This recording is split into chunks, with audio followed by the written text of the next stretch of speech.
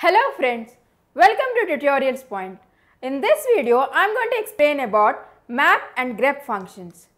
Map function evaluates a block or an expression and returns the elements in an array or a hash.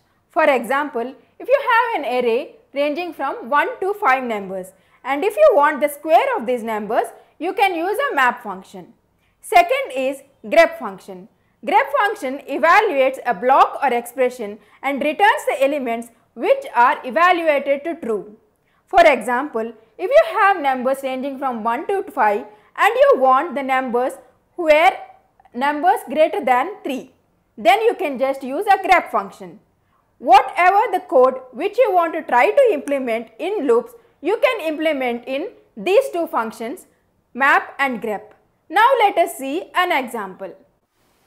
Now let us see an example of map function on an array. I have this array called skills where each scalar is a technology name. I want to append a string like tech to each element of this array. For this I can use a map function instead of a loop.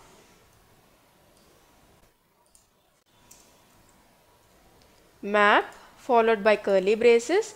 This is a default variable or current variable which will loop on every element of this array. I need to append this string. For this I have to use a concatenation operator dot.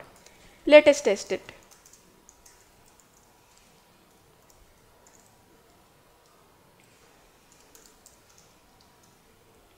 String tech got added on each scalar element of the array. Now there is also one more useful way to convert an array into hash using map function. That is, if you want to assign a value of 4 on each key of the hash, then you can just do like this. This whole thing results in a hash and we have to save the result in a hash.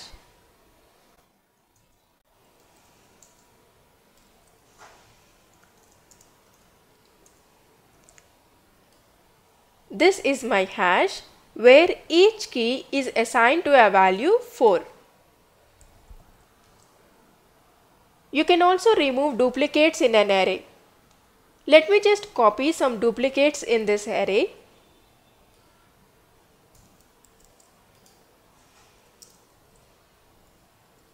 If you want to have only the unique elements of this array, you can just convert this array into a hash and get the keys of that hash.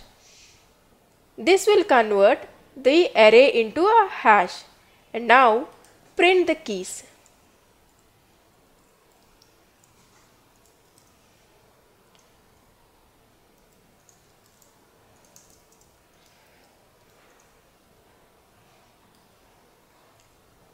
These are my unique elements inside the array. The second function is called grep. In this array, if you want to have the elements which are starting with P, then you can use grep function. For this,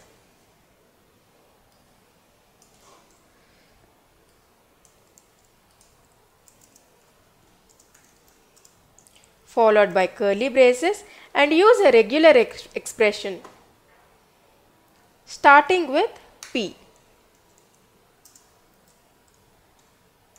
Grep function always results in an array. Let us just test it now.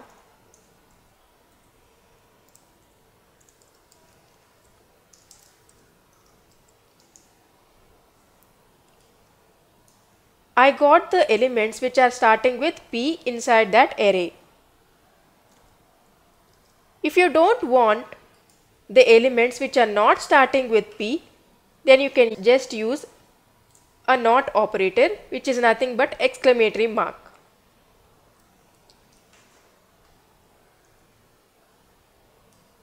You can get the elements which are not starting with P.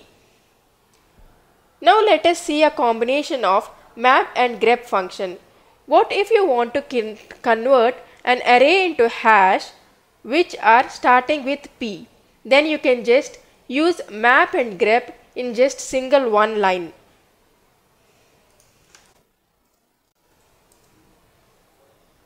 Which are starting with P. This will grep for the elements which are starting with P, and for those elements you can actually assign a value of 4 using map function. This whole thing will be resulting in a hash.